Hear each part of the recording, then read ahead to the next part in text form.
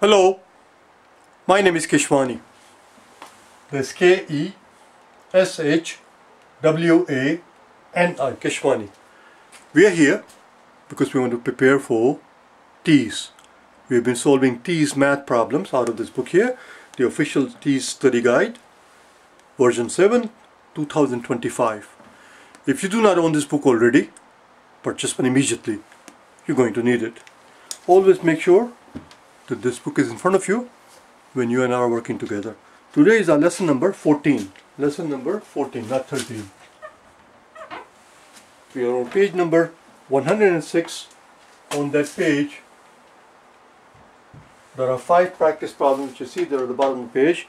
Today we'll do problem number 3, 4 and 5. So let's get going. Number 3.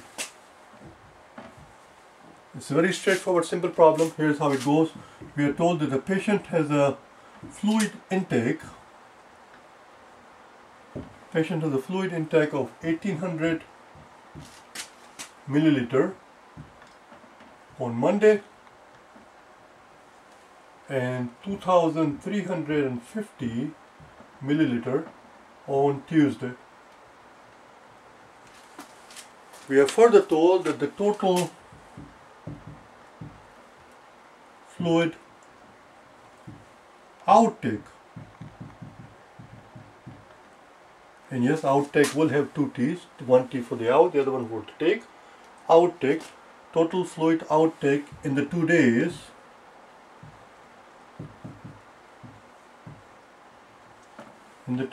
was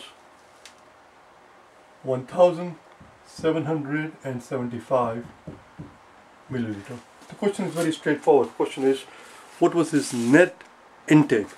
His net intake. This is how much his intake was on Monday, 1800 milliliter. On Tuesday he had an intake of 2350 milliliter. We are further told that during the 2 days he had a fluid outtake of 1775 milliliter. What was his total intake? Go ahead, do it yourself. Pause the video and do it yourself.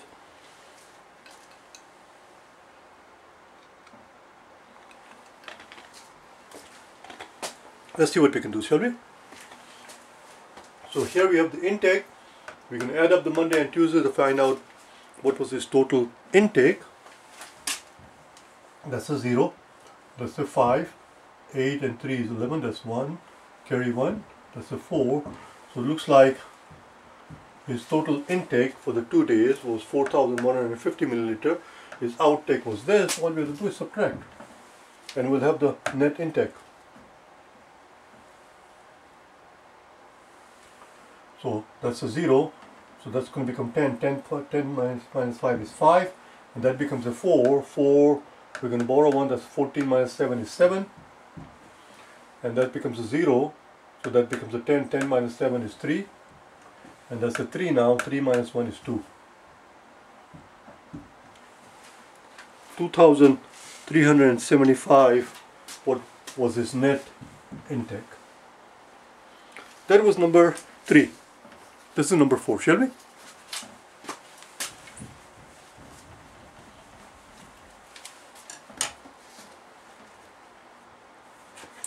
Number 4 tells us that we have a recipe that calls for 3/4 of a cup of flour for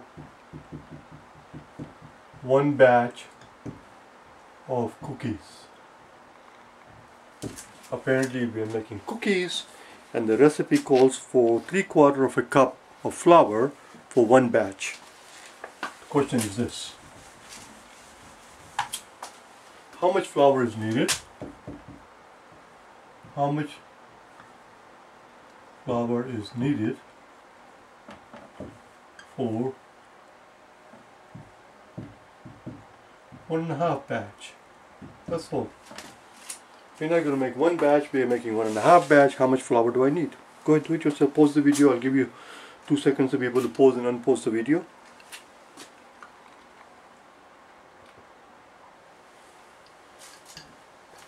Let's see what we can do.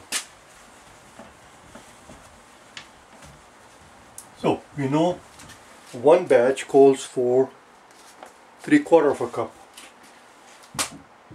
One batch needs 3/4 of a cup of flowers. If that is true, if one batch needs that much, then that implies that half a batch would need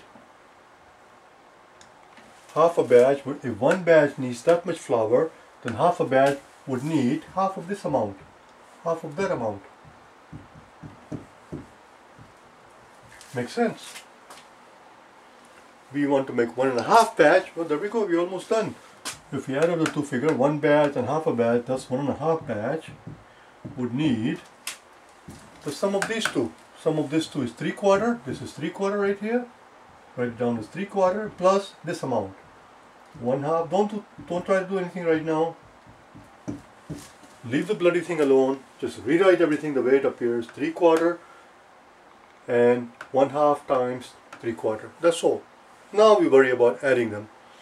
As you can see, when we multiply this fraction here, this is going to give us 1 times 3 is 3, and the bottom we're going to end up with 2 times 4, which is 8. Here we end up with 3/8. But that's no bloody good, because we have a 4. We can't add this quantity and this quantity, because this quantity has a denominator of 8 and this quantity has a denominator of 4. The way they sit there right now, we cannot add them. They have to have the same denominator. Somehow, some way, we'll have to convert this 4 into an 8. How do we do that? It's very simple. Take the first number and multiply top and bottom by 2. If you multiply both top and bottom by the same number, 2 over 2 is 1. Multiplying 3/4 by 1 does not change the quantity. It's still 3/4. Do you understand? So now we have it. So this boils down to 1 times 3 is 3 and 2 times 4 is 8, and this boils down to 2 times 3 is 6. 6/8. There you go, we are done. 6/8 and 3/8, that's 9/8. And 9/8 can be written as, I know I should have been going the other way around. That whole thing is 9/8. And since 9, the numerator is bigger than the denominator, we can't leave it like that. We'll have to express that as a mixed number. So let's pick up from here. So 9/8 can be written as 8/8 and 1/8. You see, 9 is bigger than 8, and 8/8 is 1. So the answer is we need 1 1/8 cup.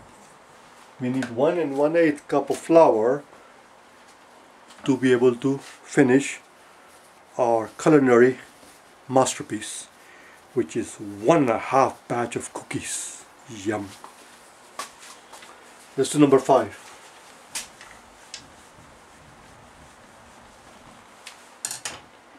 That is dream come true. Number 5. Number 5, we are told that out of 1955 kids, out of 1955 students, 1,225 take bus. Here's the question. The question is approximately what percentage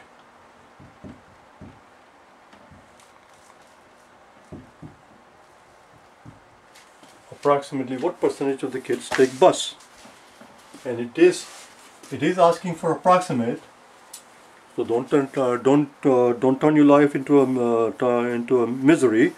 Don't make it into a miserable work here by trying to do the exact precise calculation. Nobody's asking for it. They're looking for approximate. And even if the bloody thing does not say approximate in the TEAS, you can always approximate. Nobody's looking for the exact answer. Nobody's looking for precise answer. Your job is simply to be able to recognize the right answer among the 4. And as long as you're able to do that by doing approximation, you're fine. Because the answer choices are never very close to each other. Answer choices are always far enough apart where even if you approximate a little bit, you should have no trouble being able to recognize the right answer, because they are so far apart. Go ahead, do it yourself. I'm going to get out of the frame, pause the video and do it yourself.